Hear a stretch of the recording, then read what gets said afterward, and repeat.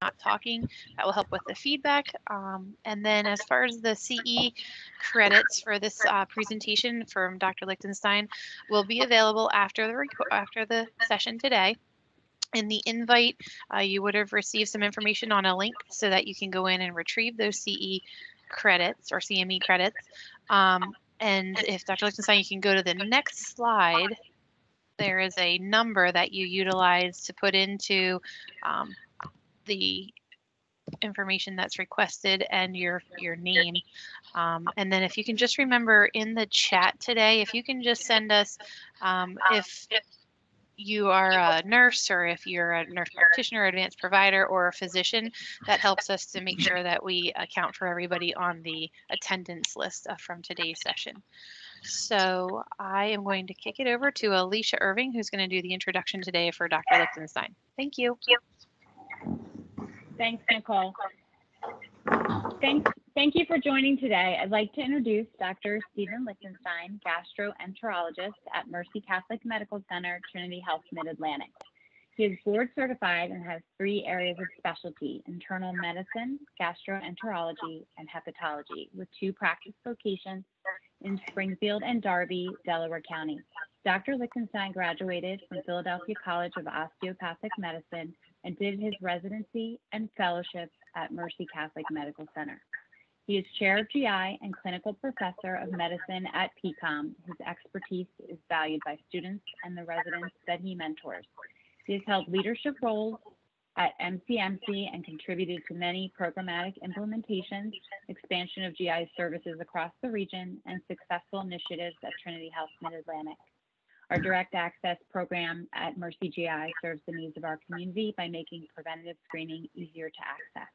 Dr. Lichtenstein has been recognized as a top doc for the past 4 years in various publications across the Philadelphia region. He's a valued leader, member of medical staff, our specialty physician group, and a key collaborator with physicians.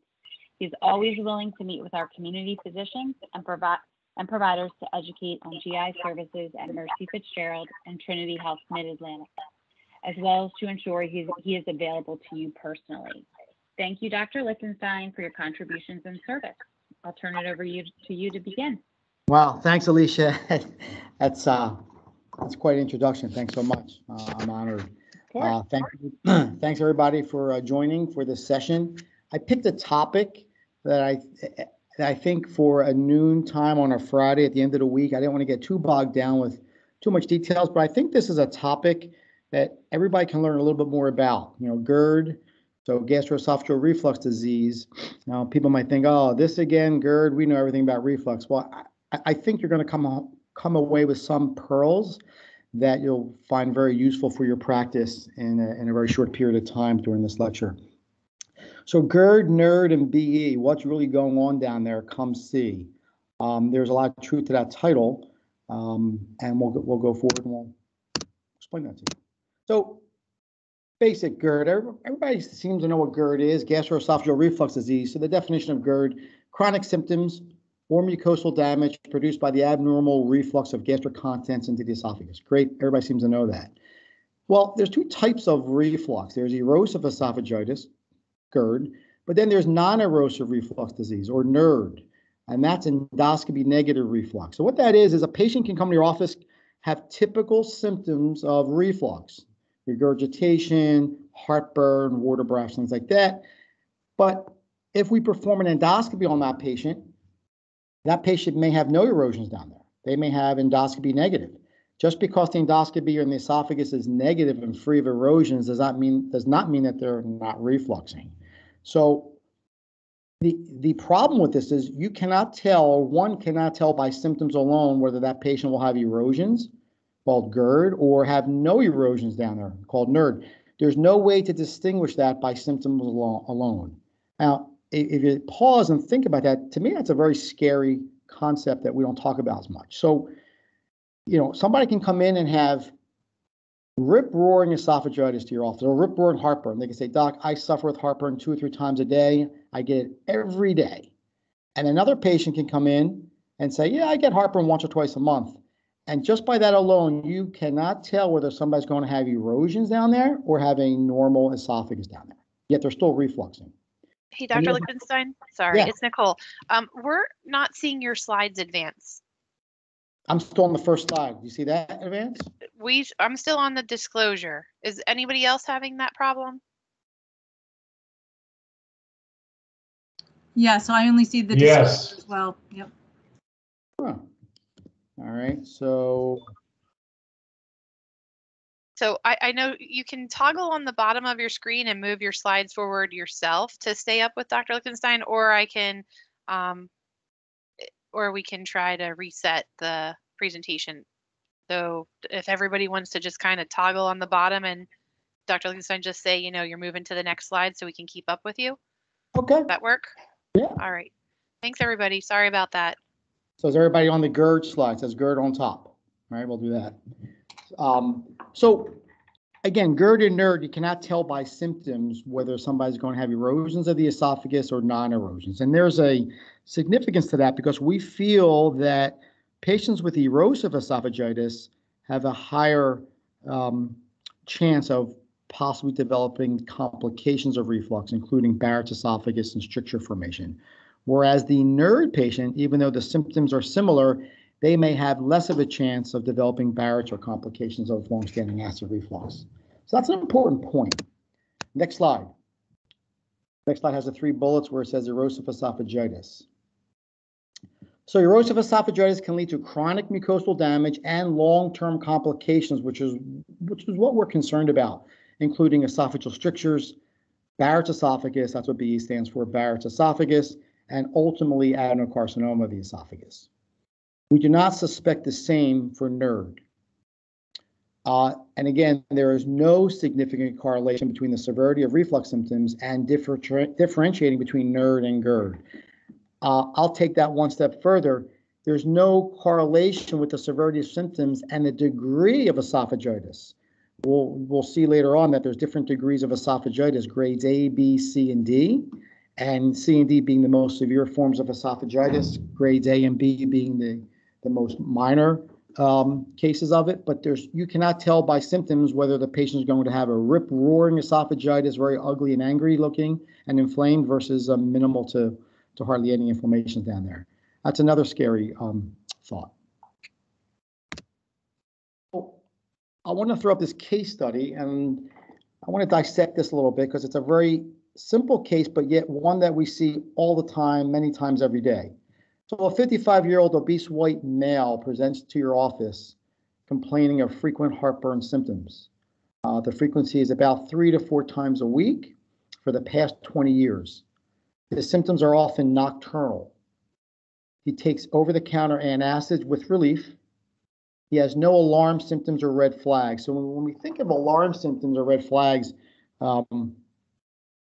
we think of dysphagia, odonophagia, vomiting up blood, right? Blood in the stool, unintentional weight loss, fever, atypical chest pain, things like that. So he has none of those symptoms. He's a relatively healthy guy besides his weight, and he just suffers with heartburn.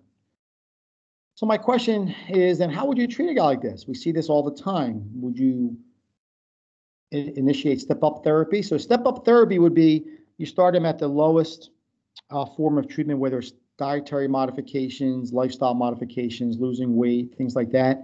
And if that doesn't solve his complaints, then you step it up to the next level, which may be H2 blockers. And then if that doesn't work and he's still having breakthrough, then you step up the therapy to even more potent acid suppression with proton pump inhibitors. So that's step-up therapy, and there's a role for that. Or would you treat him with step-down therapy? Would you start with the most potent of acid suppression, which is proton pump inhibitors, try and get his symptoms controlled, and then wean him down and step him down after so many weeks to maybe see if you can get him controlled on H2 blockers and wean him down that way? There's 2 different schools of thought. Everybody has their own preference. In a gentleman like this, if he showed up to my office, I don't use either of those. I use the step-in therapy. And what I call a step-in therapy is someone like this who's had frequent heartburn and long-term symptoms. I'd like to shut him down and get him cooled off as quickly as possible. So I'll go right in with the proton pump inhibitor therapy.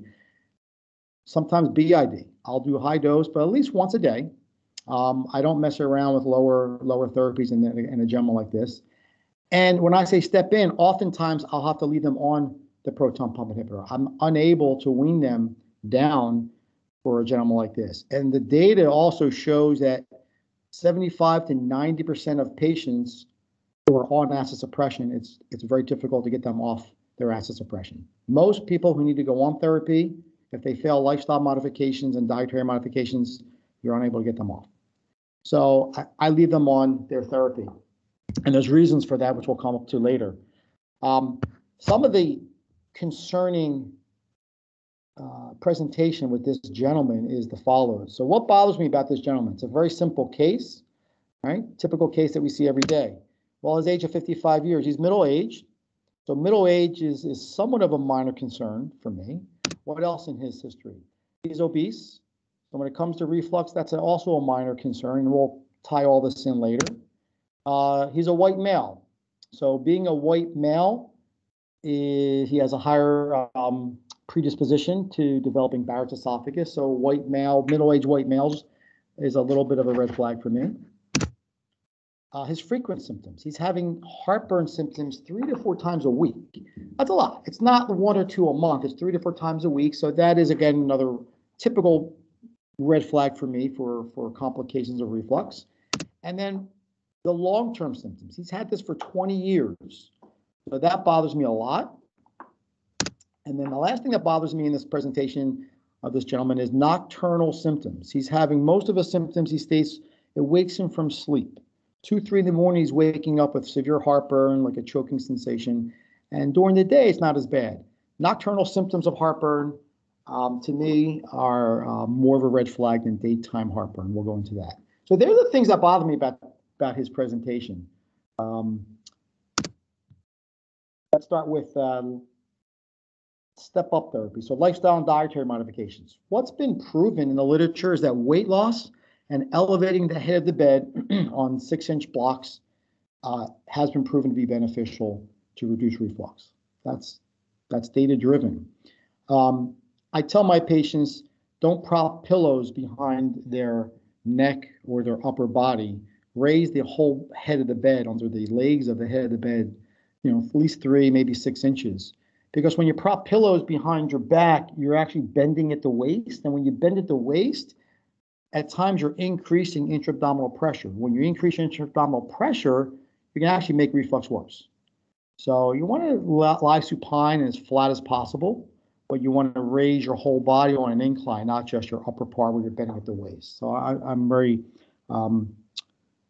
conscious when I tell them how to raise the head of the bed. And then, of course, avoidance of the trigger foods. So these foods here, fatty foods, caffeine, and carminative, spearmint and peppermint, they have been shown to reduce your lower esophageal sphincter pressure, which is one of the main reasons why patients suffer with acid reflux. When you have reduction in your lower esophageal sphincter pressure, that adds to acid reflux and induces that. Fatty foods, caffeine, and spearmint have a direct effect of doing that on the LES, or lower esophageal sphincter. So that's why we tell them to avoid those things. Even eating 3 large meals a day, consuming that is worse than maybe breaking your meals down to 6 small meals a day. I mean, physiologic responses, when you put a lot of pressure, large meals into your stomach, physiologic, our body wants to equalize that pressure that's in the stomach. So your lower esophageal sphincter will relax and to equalize the pressure up with the esophagus. Well, when that LES relaxes, it's going to want to share that pressure of the stomach, and that will allow to acid reflux to kick in pathologic reflux. So what we try and tell our patients is eating smaller meals throughout the day is more beneficial than larger meals. When it comes to spicy and acidic foods, that does not have a direct effect on the LES. So if you have erosions down there that aren't healed, the patients will feel burning. I don't get too concerned with that. If they say, Doc, I can eat spicy and acidic foods and it doesn't bother me, I let them have that as long as the erosions are healed. They shouldn't have a big issue with that. And if they do, then we stop it. Avoid tight-fitting clothes. Tight-fitting clothes acts like obesity. It's increasing intra-abdominal pressure, adding to acid reflux up into the esophagus. Tobacco and alcohol have a direct effect on the LES by relaxing it. So we tell them to avoid that. And then another big thing is avoid eating within 3 hours before bedtime. When you lie supine and you have a full stomach, of course, your acid is going crazy, producing a ton of acid. And now you take gravity out of the picture by lying supine, and you're allowing for increase of acid into the esophagus that way. So we tell them to avoid that. And then I consider promoting salivation. So chewing gum or oral lozenges will help promote bicarb secretion and help neutralize any pathologic acid that remains up in the esophagus. So they can sometimes get some improvement with that. Next slide. Then we go into some medications. So medications, antacids. If you want something to work quickly and to have instant relief within minutes of acid reflux and heartburn, suck on an acid or take a swig of Maalox. That works. The problem with it is it doesn't last long, and there's no data to prove significant healing if the patient suffers from erosive esophagitis. There's no beneficial healing rates with taking antacids. So it works quick, but no healing. You can look at surface agents, sucralfate, carafate, and then the sodium alginate. I think that used to be called Brioski, I think. I don't know if they still sell that. And they're topical agents, and that can also help with acid reflux in certain patients. I don't use that routinely, but it is part of our armamentarium if it's out there if we need to use it. Then we go to H2 blockers. We all know H2 blockers inhibits the histamine receptor on the gastroparietal cell. And then the most potent of all acid inhibitors is the proton pump inhibitor. And that irreversibly binds to the hydrogen potassium ATPase on the gastroparietal cell. PPIs, again, are the most potent. Next slide. PPIs are the most potent of all the acid inhibitors. It's proven to be the most efficacious in symptom relief, and it's proven to be the best available to heal all grades of erosive esophagitis A through D. Nothing better than the PPI out there. So next slide. I want to show you 4 pictures of when I say grades of esophagitis, A, B, C, and D. I want to put a visual out there for you. So this is grade A esophagitis, and there's definitions below the picture to explain what that is. And this came out because years ago, the GI docs would say patient has mild esophagitis or moderate esophagitis or severe. And those descriptive terms, there was never any too much variability amongst providers as to what maybe if I called something moderate esophagitis, my colleague would call it severe or mild. So we never really knew universally what we were talking about. This puts some objectivity to those terms now. So grade A esophagitis has a definition of 1 or more mucosal breaks, no longer than 5 millimeters, not bridging the tops of mucosal folds. And mucosal breaks are defined as an area of slough or erythema with a discrete line of demarcation from the adjacent, more normal looking mucosa. So you see what that is looking like. Then you go to grade B esophagitis. So grade B esophagitis is 1 or more mucosal, next slide, 1 or more mucosal breaks, longer than 5 millimeters, but not bridging the tops of mucosal folds. And then next slide shows you grade C esophagitis, and that's 1 or more mucosal breaks, bridging the tops of mucosal folds involving less than 75% of the circumference. And then grade D, next slide, is the most severe of all the esophagitis. Hey, Dr. Lichtenstein, your slides disappeared. I'm going to quick share my screen from where I have it, okay? Sure. And then just tell me to advance it. You got it. Does everybody see my slides? Yes. All right. Yes. All right, So we grade lost slides at grade B. All right, so go to grade C. There you go. All right, so grade C esophagitis, you can see the picture there with grade C, and then go on to grade D esophagitis. Next slide. So I guess what I need you guys to know about that is when your patient gets endoscoped and they have grade C or grade D esophagitis by the GI doc, those patients need to have a follow-up endoscopy 8 to 10 weeks after treatment. Because the problem with grade C and grade D esophagitis is you cannot tell, given the extent of inflammation, if there's underlying Barrett's mucosa.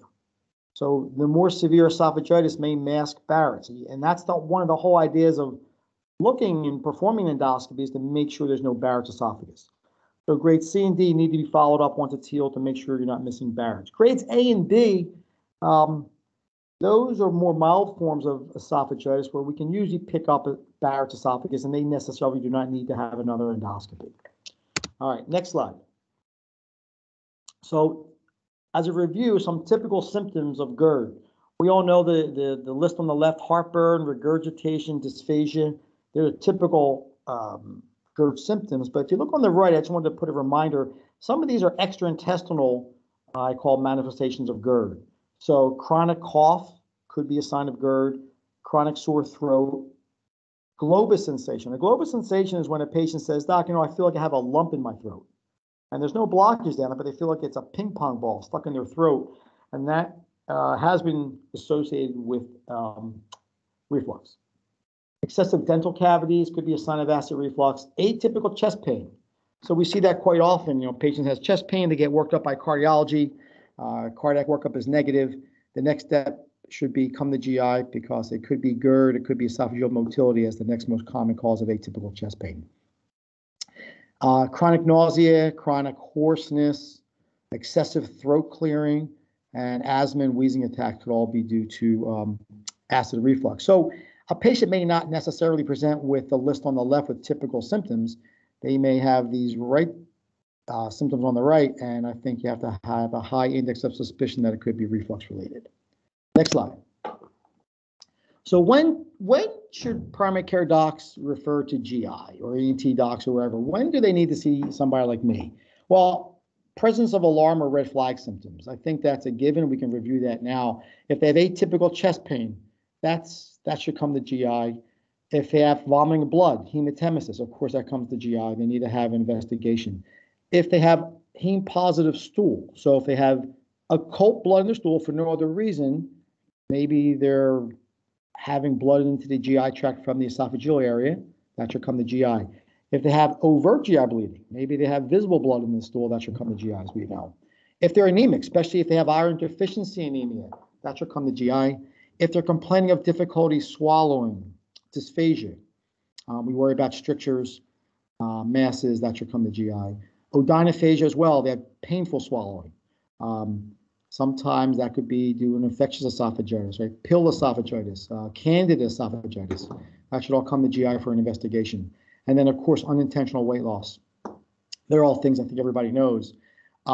If you remember, though, but back at that case study, keep in mind what I call some of the alarm or red flags that aren't really listed as alarm or red flags. Middle-aged white males, remember that? Nocturnal symptoms, frequent symptoms, long-term symptoms. They're all, in my opinion, GI red flags for me that should also visit GI. And then you see the last bullet, long-standing symptoms or frequent symptoms. Now, the guidelines will state 5 or more years of uncontrolled reflux should have an endoscopy. My personal cutoff was 2 years, and I'll show you why on the slide coming up. Next slide. Nocturnal symptoms, again, are important to require a GI evaluation and probable endoscopy. And again, the following list on the slide elevates the patient's risk for Barrett's esophagus. We went through this earlier. Older age, middle to older, white males, obese patients, special central obesity, hiatal hernias, smoking, and then if a patient has a first-degree relative with Barrett's or adenocarcinoma of the esophagus, that list puts them at an elevated risk of Barrett's. So one or more of those symptoms or signs should be sent to GI for at least one endoscopy to make sure there's no underlying Barrett's esophagus. I want to mention too, Barrett's has no symptoms. So Barrett's esophagus will have 0 symptoms. They're coming to us for reflux symptoms. Once you heal their reflux and they get better symptomatically, they can still have underlying Barrett's, which they won't feel. All right, next slide. When I mention Barrett's, this is what I'm speaking about. This is a picture with Barrett's, and the salmon-colored or the reddish-colored mucosa, that is the Barrett's esophagus. The white islands and the more pale-colored mucosa, that's the normal squamous cells that should be there. And the entire esophagus should be lined in the white. And what you're seeing here is you're seeing the red mucosa migrating up from the stomach into the esophagus, and that is what we do not want to see during an endoscopy. That is a Barrett's esophagus. Next slide. This was an old patient of mine years ago who had a very long segment of Barrett's esophagus. And I put this in because you could see little islands in the bottom left-hand picture. You could see little islands of squamous cells left over. And the entire esophagus is being replaced by that red salmon-colored mucosa. And that is a long segment of Barrett's esophagus, which, of course, Barrett's increases your risk of developing adenocarcinoma of the esophagus. Next slide. I put a video in of how we pick up Barrett's esophagus. This is one of my patients from years ago, and can you play that video, Nicole? Yep, I'm playing it. Do you want me to go back? Yeah, no, play it. Yep, playing it now, so it's moving. So hopefully you're seeing again what you saw in the pictures, that you see the tongues of the reddish mucosa in that distal esophagus area, and that is a short segment of Barrett's esophagus. What I just did now is we flicked on narrowband imaging. It's a different type of light reflex that we can put on with the scope, and it depicts Barrett's and picks up mucosal details much more readily. So you can see those tongues of columnar epithelium or intestinal metaplasia migrating up from the stomach. And that's what we look for in endoscopy. There's the rugal folds of the stomach that you see, but when we pull the scope back into the distal esophagus, there's your Barrett's mucosa there. Again, there's no ulcerations, there's not erosions, and that's generally asymptomatic. So that's what we pick up. And that's important. And the only way to pick that up is with an endoscopy. Next slide. This graph depicts what I was saying earlier, that the guidelines state patients that have 5 or more years of reflux have a 5-fold incidence of having Barrett's esophagus. So that's why the guidelines state 5 or more years, they would recommend one endoscopy to make sure there's no Barrett's. If you look at that second column, my cutoff is 2 years, because between 1 and 5 years of chronic symptoms, the risk is 3-fold. And to me, my personal opinion is, I think that's enough risk to warrant an endoscopy between 1 and 5 years, not wait till 5 years. But I teach my residents, the board question, the answer would be 5 years or more of uncontrolled reflux should have at least one endoscopy. Next slide. This was a patient that presented to Mercy Fitzgerald years ago. He came in with heartburn and some dysphagia. I did a procedure on him, an upper endoscopy, and there you could see in that picture he has a small mass, a growth in his distal esophagus, and that is in a background of Barrett's esophagus. That was biopsy-proven adenocarcinoma. The patient did not want to stay for treatment. He actually signed himself out AMA. So interesting, when we go to the next slide, this is the exact same patient that came back about 1.5 years later with complete, totally obstructed. And this was the same area of his esophagus 1.5 years later. And this is what adenocarcinoma does in 1.5 years for the esophagus. Same patient. It was interesting that I was actually on service and he came at the same time I was covering that hospital again. So this is what Barrett's can lead to. Barrett's can lead to esophageal adenocarcinoma, and that's what we want to prevent. Next slide. This is a pictorial explaining why nocturnal reflux bothers me more than daytime reflux.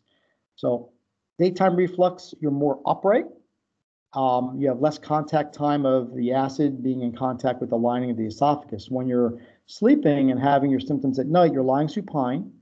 You can see gravity is now taken out of the equation, so gravity cannot pull that acid back down. Also, normal physiology when we sleep, we have decreased esophageal acid clearance. You lose gravity. Our swallowing and primary peristalsis of the esophagus is diminished while we're sleeping. We have decreased salivary flow while we're sleeping. We don't realize we have heartburn because we're sleeping, so we sleep through it. During the day, we feel it. We'll get up, we'll take a Tums, maybe an acid, drink some water. But when you're sleeping, you don't sense the heartburn. And also when we're sleeping, we have a lower upper and lower esophageal sphincter pressures and decreased cough reflex. So physiologic, those reasons are why nocturnal heartburn bothers me more than daytime heartburn. Next slide. This was an old study, but this was published in the New England Journal back in 1999, and this showed or tried to prove that nocturnal heartburn is an independent risk factor for esophageal adenocarcinoma. So we don't talk about this much. I don't hear much about nocturnal heartburn, but that's why I wanted to bring this to our attention to notice and be aware. If a patient comes in and tells you they're having nocturnal heartburn, I would have a higher suspicion that, I want to take a look down their esophagus and make sure that they do not have Barrett's for the reasons we already talked about. Next slide. So these are some of the reasons why patients have acid reflux in a diagram form. So starting at the top, they can have defective esophageal clearance. So you have decreased esophageal peristalsis. That can allow for more acid to remain up in the esophagus. Patients maybe with scleroderma, motility issues can lead to this. Lower esophageal sphincter dysfunction. That is the most common reason why patients have acid reflux. Their LES is dysfunctional. They have a lax LES, or they have more transient relaxations of their LES than a normal LES patient. They can have a hiatal hernia. So you can see the diaphragm, and you have some of the stomach herniating through that diaphragm coming up into the thorax or the chest, and that now is leads to acid reflux. You've lost one of the barriers. One of the barriers to acid reflux and regurgitation would be that diaphragm. Now, a lax diaphragm now allows stomach tissue to be up in the chest, and that is promotes reflux and heartburn. And then you could have that increased abdominal pressure. Being obese or tight-fitting clothes will then, again, push the pressure, and your LES tries to relax and equalize those pressures up in the esophagus. And then the last thing I want to mention that we seem to we should think about more is delayed gastric emptying or gastroparesis. Right? So sometimes resistant acid reflux, not responding to typical medications, maybe they have another reason for their acid reflux. And gastroparesis, I always think about that, and you want to rule them out for that. Delayed emptying. Most cases of delayed emptying or gastroparesis is idiopathic. So I'm going to say that again. Majority of cases of gastroparesis are idiopathic. The second most common cause is diabetes. And I know we all think, oh, well, you're not diabetic, so you probably do not have gastroparesis. That's incorrect. If the most common reason is idiopathic, then anybody can really have gastroparesis. So I have a high suspicion when I cannot control a patient with acid reflux typical medications, I'll think of gastroparesis and perform the appropriate studies. Next slide. I put this in because I know this comes up a lot. Well, Dr. Lichtenstein, you said proton pump inhibitors are the most potent acid suppressive medications, and you sometimes utilize step-in therapy where you put them on a PPI and leave them alone. Well, what about all these side effects of PPIs, and what are the risk factors to my patients with these PPIs, and how do we work with that? Well, I made a list. This is up to date. Let's look at it. So what about C. difficile? I get that all the time. What about the increased risk of C. difficile and PPIs? Okay, yes, there is probably an association. What's unclear as to why, and I don't think it's that common. I have not seen a resistant case of C. diff, and I have plenty of patients on PPI. So I think if it does occur, it should be treated on a case-by-case basis, but that would not be a reason for me to not use a PPI when a patient truly needs a PPI. Again, think of those pictures of esophageal adenocarcinoma and Barrett's. I want to prevent that, so I'm not overly concerned about C. difficile. Microscopic colitis, yes, there's probably an association with proton pump inhibitors and microscopic colitis. Microscopic colitis is rare, it's easily treatable, and that would not hinder my use of using PPIs when a patient truly needs it. This comes up quite often, hypergastrinemia. Yes, it does cause hypergastrinemia using PPIs, but there is no long-term ill effects in humans. It's only been shown in rats to have gastric carcinoid. Never been shown in humans after all these years. And this comes up sometimes. There is no increased risk of colon cancer that's been documented by hypergastrinemia. Malabsorption. What about they're malabsorption their vitamins? What about calcium absorption and bone fractures? Yep. Let's start with magnesium. Yeah, it has been shown that patients can malabsorb magnesium. So if a patient truly needs to be on a long-term PPI, check the magnesium levels twice a year. I mean, you're usually doing routine blood work anyway. Check the magnesium levels. Most of the time, they'll be fine. And if they're running low, you can supplement that. Calcium, make sure that they're on their calcium and vitamin D to help prevent osteoporosis. The causality has not been proven with PPIs in this, but there is a 1.3 times odds ratio with hip fractures and PPIs. Again, I don't think it's enough to not give a patient a PPI if they truly need it to help prevent Barrett's esophagus. Next slide. Maybe there's some B12 malabsorption. Maybe there's some iron malabsorption. Again, these are possibly, but it's probably not of much clinical significance. Kidney disease, I see this pop up from time to time. Yes, there is a slight correlation with acute interstitial nephritis. With chronic kidney disease, that is not known and may not even be true with proton pump inhibitors. Drug-induced lupus popped up. Yes, there's some case reports, but once you stop the PPI, it usually improves. This came up recently about COVID-19. Is there a higher risk of COVID-19 with PPI use? Unknown. Too early to tell. Next slide. Dementia? Unknown. It's conflicting data. Cannot say for certain either way. Pneumonia. This has come up since I was an intern and resident, especially in the ICU, that they did not want to put patients on acid suppression in fear of nosocomial pneumonias. And to date, in 2021, it's still conflicting. That's never been proven to date. So I would not overly concern myself with that.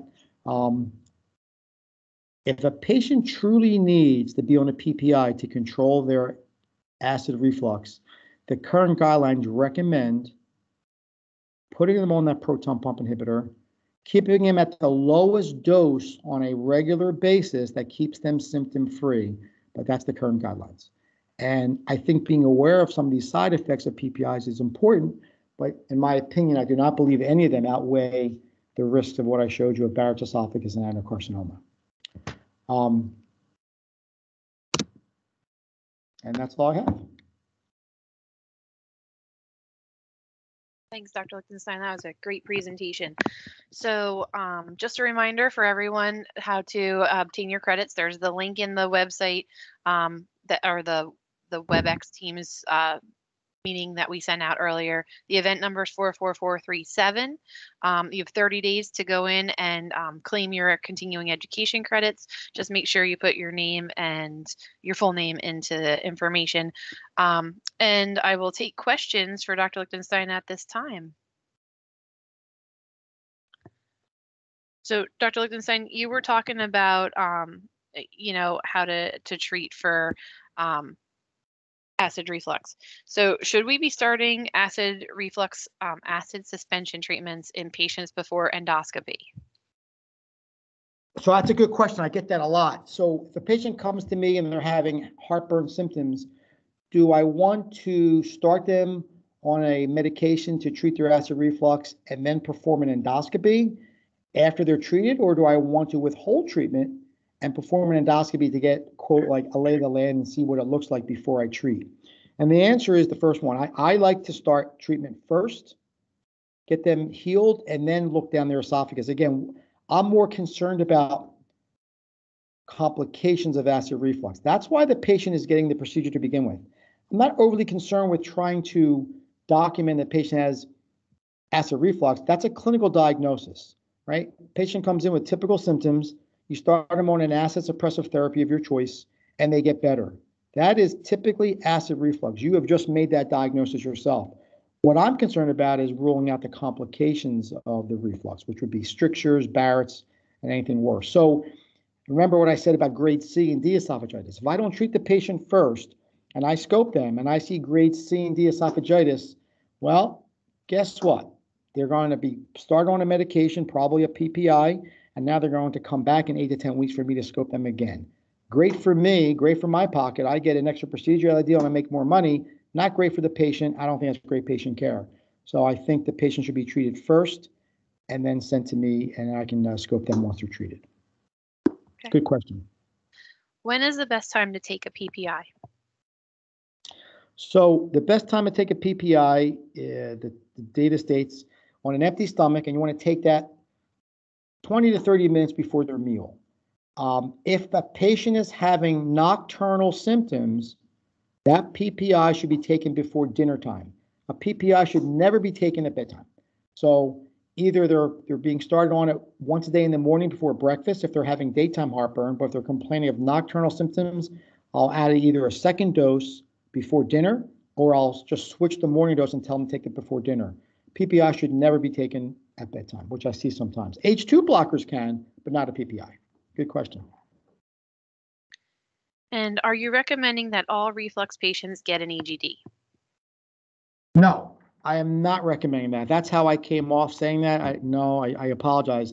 Not all reflux patients need an upper endoscopy.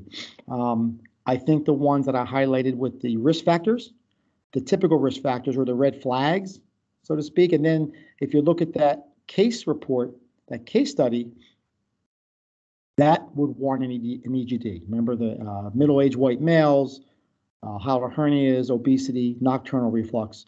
So I think you'd have to identify which patients go on to an endoscopy. I think, being ahead of the curve, I have a low threshold to at least perform one endoscopy to help prevent Barrett's and adenocarcinoma, as you saw in those pictures. So I have a low threshold to do it, but I don't think everybody needs an endoscopy. Great. Steve, Go ahead, Dr. Reardon. Marty. Yes, Marty.